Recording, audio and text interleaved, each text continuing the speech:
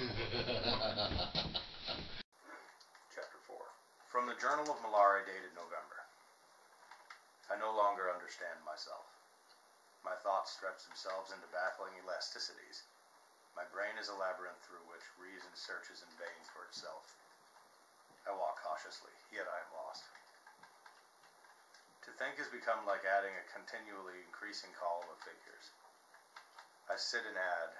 The figures will add up to a finite sum, and this sum will be the understanding of myself. I apply myself carefully to each figure, and say 2 and 3 are 5. 5 and 7 are 12. But as I reach what seems to be an end, I find more figures waiting me. I can no longer add up the fragments or interpret them. I must be content now to sit and wait until this part of me, my relation to myself, splinters into fragments, and I become a dice box shaking with mysterious and invisible combinations. It is the phantom Rita that is threatening to drive me into darkness. Since I murdered her in the street, the hallucination has become overwhelming. It is with me almost continually. When I open my eyes from sleep, I find it waiting at my bed. The hallucination leaves me when I am outside, although at times a trace of it returns and I seem to feel its presence within me. Then behold it with my senses. I desired to create for myself a world within which I might love and hate, to be a god lost within his dream. Madness was necessary, so I embraced it. But my dream becomes the product of a Frankenstein. She, the hallucination, is more real to my senses than am I, and I can no longer control her. My senses are unfaithful to me. They philander clownishly within this mirage of my thought. Then what is there left? I, this grim figure stumbling with its head down through a storm of denouncements. I persist, an unwelcome visitor, a bargain-hunting tourist in Bedlam. I remain. But it is a boast that laughs back at me, for I will soon be a little plaything of my phantom. Last night I walked until I thought I had rid myself. Her eyes alone lingered. Her eyes moved like slow dancers. But I walked and said to myself, I am tired of nonsense. I am tired of this monotonous hallucination. At least let me be unfaithful to my dreams, since I am the god who created it. I walked to the street where a month ago she had followed me under the arc lamp. It was cold and I grew tired. I came back to sleep. Gone, she is gone, I whispered to myself. The room appeared empty. I was cautious, knowing the ruses of this thing in my mind. For my madness and I are no longer friends. My madness hides for me and plays tricks. But she returned. I smiled at her. It is a folly to grow angry with one's own hallucinations. That would be double madness. As she stood before me, my treacherous senses leaped into their sterile feast, and I smiled. My egoism has betrayed me, I reasoned. The love that gleams from the eyes of this hallucination is an invention of my egoism. Alas, I love myself too much, for the passion for Mallare with which my madness endows this illusion of a woman threatens me. My senses have already abandoned me. They no longer obey the direction of my will. And I must stand like a scold, laughing and sneering at them as they yield themselves to her. She came and knelt beside me, and I shook my head at her. She was dressed in a gown I had never seen before. It was red. I spoke aloud and said, That's kind of stupid. See how abominably clever I am. My madness is a jack of all trades. It makes new dresses for its phantoms. It arranges their coiffures. It even puts rouge on their cheeks. But as I talked to her, hands reached out to me. To look into her eyes that are always alive with flames is to succumb. For then I find myself dreaming my dream is not a dream. My senses clamor that I join them. Forget, forget, they whisper. Come with us. But I choose to persist. I remain, to sit in an empty whorehouse and masturbate. No. If this hallucination grows powerful enough to trick my senses into clownish fornications, let my madness enjoy them. Not I. We are no longer madness and I. She pressed her cheek against my leg. I could feel her body trembling. I remained motionless and spoke to her. Each night you grow bolder, I said. I am no different from other gods in that I seem to have endowed you with the instinct of profanation. But at least Eve did not turn on Jehovah with the horror-tricks learned from his apple. There is consolation, however, in the fact that I, too, can remain indifferent. Indifference is the wisdom of God. You may play with me, yet I know that the burn of your hand on my body is an absurdity, of interest only to my idiot senses. My arms reach out to embrace you. Your breast surprised my fingers. Come sit in my lap if you wish. No, I would rather enjoy you as before, standing before me. Take off your clothes. While I talked, she clung to me. Her lips passed kisses over my face. I continued, however, to observe, to remain a spectator. She removed her clothes, tearing them from her body and laughing, and standing before me naked but for her black silk stockings and red slippers, she held out her arms. But I shook my head and smiled.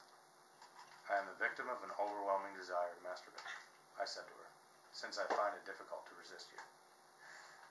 But if I yield to the mysterious reality you have assumed, I will become too grotesque for my vanity to tolerate. I will remain aware while possessing you that my penis is beating a ludicrous tattoo on a sofa cushion.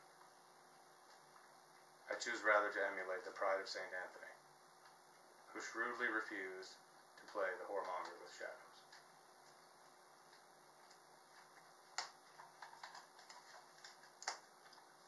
I smiled at her and she laughed. She crouched on my feet, staring up at me. Raising my eyes from her, I saw Goliath. He was standing in the curtains of his room, watching me with a curious, open-mouthed fury. I saw that the little monster was beginning to understand that I was mad, and this irritated me. There was a danger in him, since even through this stupid head, he must have passed a wonder about what had happened to Rita. I frowned at Goliath, and his head rolled frighteningly on his heavy shoulders. "Why do you bother me when I wish to be alone?" I cried. "Go to your bed and leave me." I stood up and went for him. His head fell, and he dragged himself back into his room. This was perhaps the most curious thing in the incident. I am ashamed of being seen with this nude phantom, I thought. For a moment the mad idea came to me that she was visible to Goliath, that he was watching us, me in this figment of mine. My anger was shame. My senses are logical in their pretenses. How can I stand out against them if they grow cleverer than I, more persuasive than I, and led me finally to the total madness of accepting them as Mallare, the one Mallare, the lunatic who has escaped himself? I must not escape. When I returned, she was still crouching on the floor. I decided to experiment. Perhaps there was still some lingering sense in me that would fail to succumb to this astonishing make-believe. "Come here, on the couch," I ordered her. She obeyed. She stretched herself out and I sat beside her. The odor of her body was distinct. Perfume spread a clever gloss over a woman smelled the bitter salt odor that stirred from between her closed thighs. I smiled, for the logic of this illusion grows entertaining. But I had decided on experiments. My hand stroked her hair, feeling its strands. My fingers pressed at the skull beneath the warm skin of her head. And I held her breasts. That once seemed to me like two little blind faces raised in prayer. But imagery no longer decorates my thought. My hallucination is no longer a weaver of magical phrases, but stark real, its heart beating under ribs, its skin glowing with perspiration, its nipples standing out. As I caressed her, I heard her say, "Yours, yours, I am your woman." Her thighs opened and her arms that had been held toward me fell to her sides. My hand slipped between. There was warm flesh. Yes, it was flesh to my mind. And I sat for moments, allowing the illusion to stir passion in me. I would throw myself on this thing, hold it in my arms, give myself to it. Where was the wrong in that, since it's only myself I've ravished, a phantom mocking me from behind my eyes? Goliath saved me. I saw him standing once more in the curtains of his room. His long arms were beating against his sides, the black fingers opening and shutting like frantic talons. He stood with his head rolling as if he were trying to stand erect. His eyes were insane. I sprang away again, pulled by the unmistakable emotion of shame. He glared at me for a moment, but as my hand caught his face, he toppled over and lay whining. I picked him up and threw him to his bed and locked the door of his room. When I returned, she still lay. Her eyes were closed. She looked at me and I saw she was weeping. Since you are not to be reasoned out of existence, since you seem to resist what is left of my sanity, there is nothing to do but tolerate you.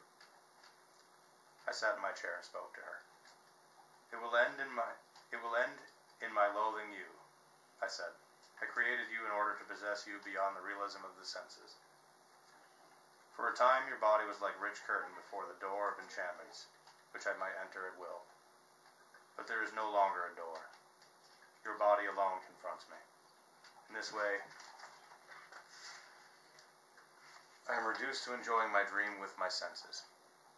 Then it means only that I have achieved nothing more by my madness than the privilege of masturbating with the aid of an erotic phantom. Alas, the reason of it is clear. Man's fiber is fouled throughout the sex. I sought to emancipate myself from all relation to life. The delusion of my hopes is more to be pitied than the disorder of my vanity. For I see now that man is a collection of adjectives loaned to a phallus. His intellect is no more than a diverting hiatus between fornications. His soul, yes, his very egoism, on which he prides himself, is a synthetic erection. To possess, what a delusion. And for its sake I threw my genius away. I stripped the world from my eyes, that it might not intrude upon the universe within me. A paradise in which I might strut alone, possess myself. I have your whacking stick. You guys, try to keep it lower as best as you can. Yes, and here I am, aware of, at last, of folly. For my senses belong to life, and though I buried myself in madness deeper than night, they would still cling to me. Though I castrated myself, they would remain 5 inevitable testicles. It is impossible to possess, folly to attempt. As long as the senses remain, life clings like a dead whore to my darkness. Even my madness that I prided myself upon is battling which astride a phallus, her lips bending over with gruesome hungers. There is only one castration, death. What am I now? Mad, yes, and worse. Disillusioned. I have closeted myself with a lecherous animal, and it turns on me. That is the reward of the privacy I hungered after. And you who lie and weep on a couch are no longer the dream of a god, but the crude marionette created by lust for its own diversion. I thought only to go mad, but I see I have become an idiot. There was no more to say. Her weeping ended, and she vanished. But she will return. In my sleep her outline wanders like an amorous ghost haunting the grave of my senses. I must be cautious now, more cautious, always cautious. It would be so easy to yield. Death is no more than a premature torment. Its name alone is a suffering. Its reality but a final illusion. But I persist. I still remain. There is a rhythm to things that still seduces me. A gentle curiosity that gives the lie to my bewilderment. I sit an audience, shedding crocodile tears at a melodrama. Tomorrow. Tomorrow. Who can think that word is still himself? What difference does it make if I grow uncomfortable and swollen with illusions? I persist. And who knows but tomorrow will be a door in my labyrinth, a bottom to this pit into which I have fallen.